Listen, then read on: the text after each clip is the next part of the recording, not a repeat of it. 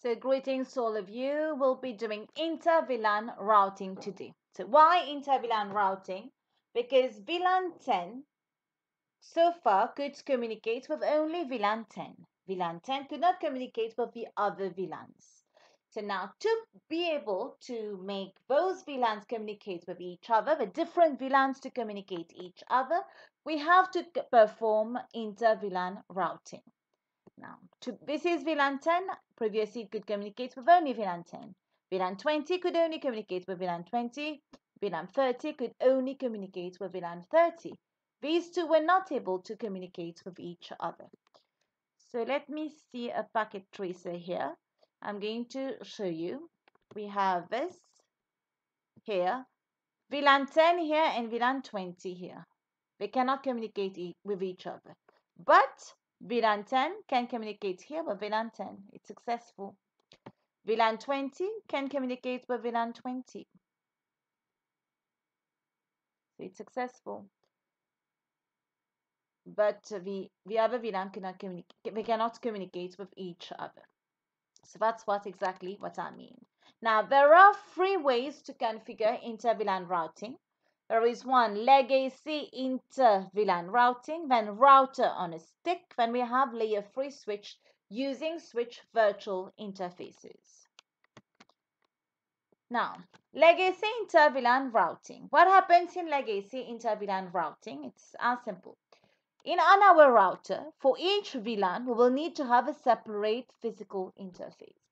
Now, as we know, we cannot have many physical interfaces on a router. So for this reason, it has been replaced by router on a stick. Routing on a stick inter-VLAN routing overcomes the limitation of the legacy inter-VLAN routing method. But here what they use sub-interfaces. So the router Ethernet interface will be configured with 802.1q trunk, and this would connect to the layer 2 switch. So sub-interfaces is what? It's software. It's software on a router. It's going to take that one interface. Let us say on our router we have gigabit 0/0. This interface will be divided into several. Like there would be .10 for VLAN 10, .20 for VLAN 30, etc. So each VLAN tag traffic enters the router interface, forwarded to that VLAN subinterface. After routing decision is made based on the destination IP network address, the router then determines the exit interface for that traffic. Now, what are subinterfaces? Subinterfaces, as I told you, they are software-based virtual interfaces. So each subinterface is independently configured with an IP address and VLAN assignment. So let's see how we're going to do it. This is a router on a stick. All this was okay to work with VLAN 10, VLAN 20, blah, blah, blah. To make the different VLANs to work, we have to connect a router. So let's go in our packet tracer to see how we have to do it. Now here, I'll take a router here. I'm going to put a router here. Now, we're going to connect the straight through cable. Delete this first. Straight through cable. I'm going to put it on my gigabit 01 here. And here I'm going to put it on gigabit 00. We're going to configure the router sub-interfaces first. So I click on this. Now it's a no here. Now, interface gigabit 00. I have to configure for VLAN 10. So it's .10. So to configure subinterface, we have to put encapsulation .1q10. So here .10, why? Because it represents VLAN 10. Here again, it's because we are configuring for it to work for VLAN 10. That's why I put 10 here. If I have put 20 here, it would be 20 here. If I put 30 here, it would be 30 here. Now, IP address 172.17.10.255.255.255.0. For the the one who has the sub-interface which has to work with VLAN 20, it's int gigabit 00.20. Again, we're going to put encapsulation.1q. This time it will be 20. And I'm going to put the IP address. Here it will be 20.1. Then I have interface gigabit 00.30.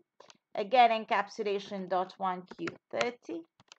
Then we have IP address, which changes here to 30.1. Interface gigabit 00.99. It will be for the native VLAN, which we configured in our previous session, to VLAN 99 native, working with native. So here also for native VLAN as well, we put 99.1. Oops, we forgot to put encapsulation.1q. So that's why we got this issue, .1q99. Then we have to put the IP address. So you see, if you don't put encap.1q, we will not be able to configure the sub-interface with an IP address. Now, interface gigabit 00. Now I'm going to bring that interface up, that link up. So no shut. So that's how we configure the Inter-VLAN routing for a router on a stick. Here now we have this one we have to configure as trunk.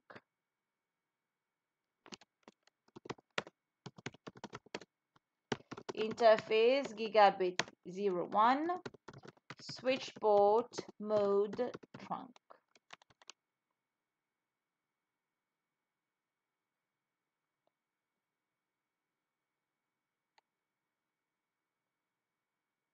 And that's it.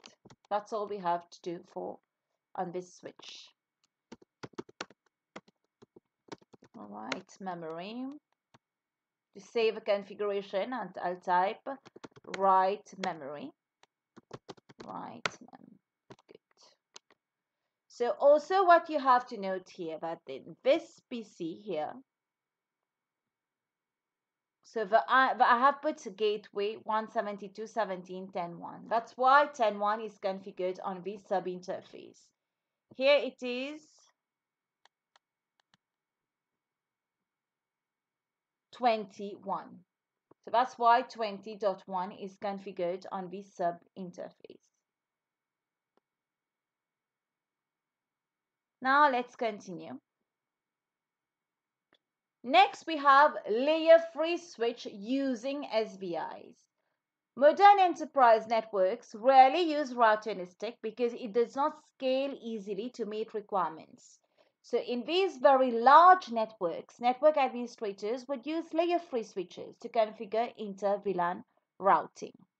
So, however, a large enterprise requires a faster, much more scalable method.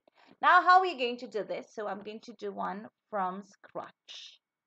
Here, we'll take a 2 workstation. So this is one workstation, that's another workstation.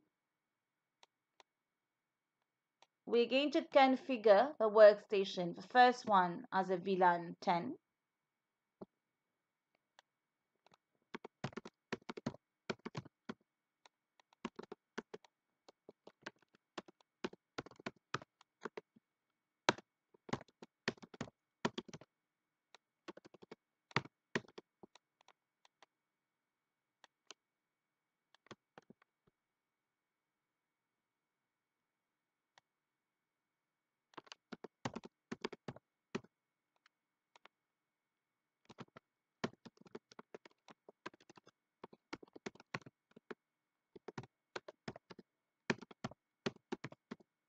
Good. So I've configured them with a gateway 21 for the VLAN 10, 10.1.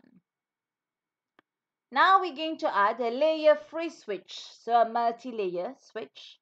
So here we have switch here. We're going to select this multi-layer switch. All right. So here now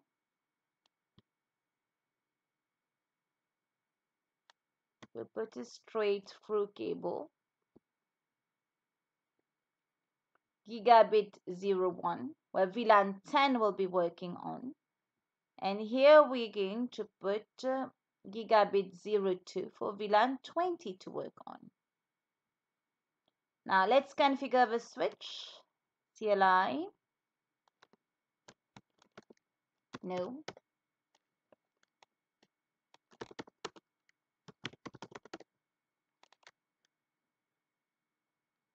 So now we're going to create the VLAN. We have VLAN 10, name, faculty.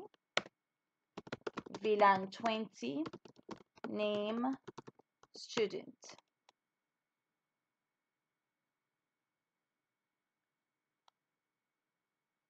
Now,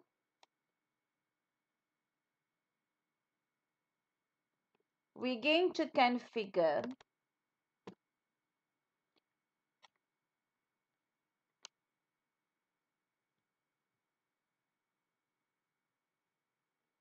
on this VLAN.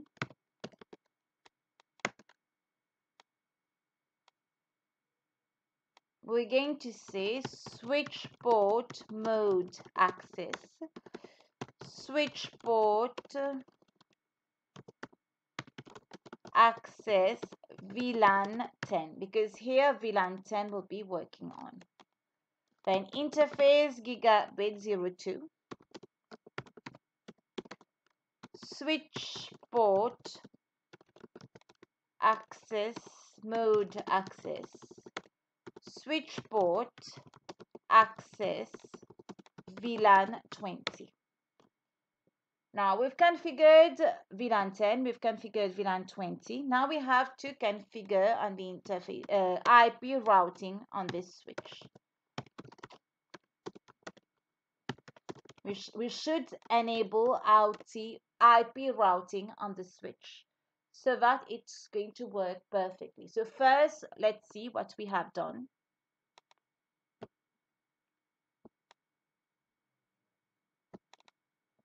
We created the VLAN on the switch.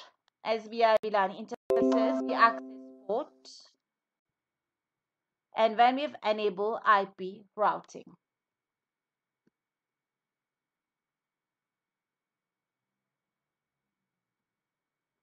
And now you see the show VLAN brief, show interface switch port. In case we have inter-VLAN issues, missing VLAN, we go and show VLAN brief to check which VLANs are missing.